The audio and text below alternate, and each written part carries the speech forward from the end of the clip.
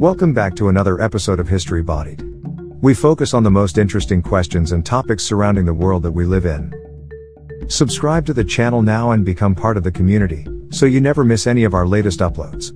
In this video, we will be diving deep and looking at the history of Mauritius, a country located in East Africa. Mauritius certainly has a chaotic history. Mauritius is still a relatively young nation, having remained uninhabited by humans until the 16th century. Various European forces ruled the island until it became independent in 1968. Although long uninhabited, the island is known to have been used as early as the 10th century by Arab sailors. The food, culture, architecture, and customs blend European, Indian, Chinese, and African heritage, which makes for a vibrant and exciting national identity. Yet, it was only in the 16th century that it was explored more officially by the Portuguese. However, they, too, did not settle there. While Arab sailors discovered the uninhabited forest island of Mauritius during the 9th century, and then by the Portuguese in 1505, the Dutch first began to colonize the island, taking possession in 1598 and naming it Mauritius after Maurits de Nassau, the Prince of Holland. The Dutch set up sugarcane plantations, imported Madagascan slave workers, hunted the dodo to extinction, logged the black ebony trees to near extinction, and introduced many foreign animals, including pigs and Java deer, which escaped and went on to establish large populations. 5 years later, the French arrived and renamed it Ile de France and began settling in 1713. The island serves as a refuge and supply base for ships bound for Europe's India. At that time, the French and English were busy conquering India, and anyone who owned Mauritius would have a clear advantage on this sea route. The French brought slaves and created coffee, cotton, indigo, and sugarcane plantations during what was a time of construction and prosperity for the free people of Mauritius. Later on, the English did not give up and returned at the end of the same year, more precisely in December 1810, to the north of the island with a victorious attack and took possession of the island. They promptly renamed it Mauritius. During the British occupation, Mauritius was part of the British Empire. The French had developed the island through the hard work and sweat of slaves from Africa. But in 1835, the abolition of slavery took place in Mauritius.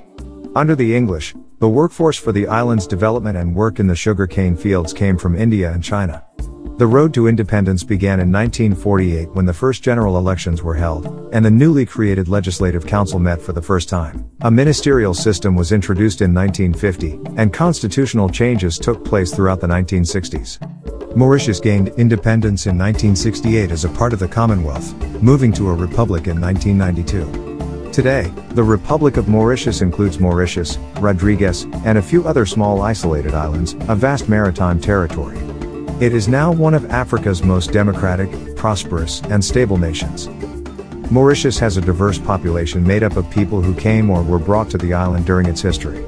Many have blended African, European, Indian, or Chinese heritage and follow faiths as diverse as Christianity, Islam, Hinduism, and Buddhism. Before the Dutch settlers arrived in Mauritius, it was said to be uninhabited. Then, during Mauritius's colonization, the Dutch, French, and British brought slaves and workers from Africa and India, with Chinese traders entering Mauritius at a similar time. The dynamics on the island are considered a great example of cultural integration. There is a sense of pride about and unity in being Mauritian, which you often don't see in other countries where there are varied people with different languages and cultures. Even though there is no actual official language in Mauritius, the government and administrative work is conducted in English and taught in schools.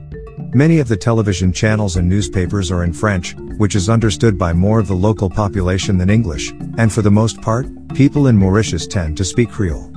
Approximately 86.5% of the population speak Mauritian Creole, 5.3% speak Bhojpuri, and 4.1% speak French. Try your hand at some Mauritian Creole basics before heading to the Indian Ocean island, and the locals will appreciate the effort. There's no doubt that Mauritius would make an extraordinary holiday destination with fantastic weather practically year-round, excellent surroundings, and outdoor activities. All 4 of the Mauritian Sun resorts offer guests a unique experience, with all of them promising sublime cuisine, stunning luxury accommodation, excellent service, and an unforgettable holiday in paradise. Well, that brings us to the end of today's video all about Mauritius and its history. Did you know about the culture of Mauritius?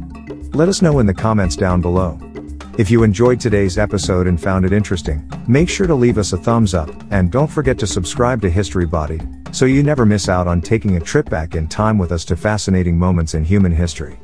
Thanks for watching. See you again soon in another video.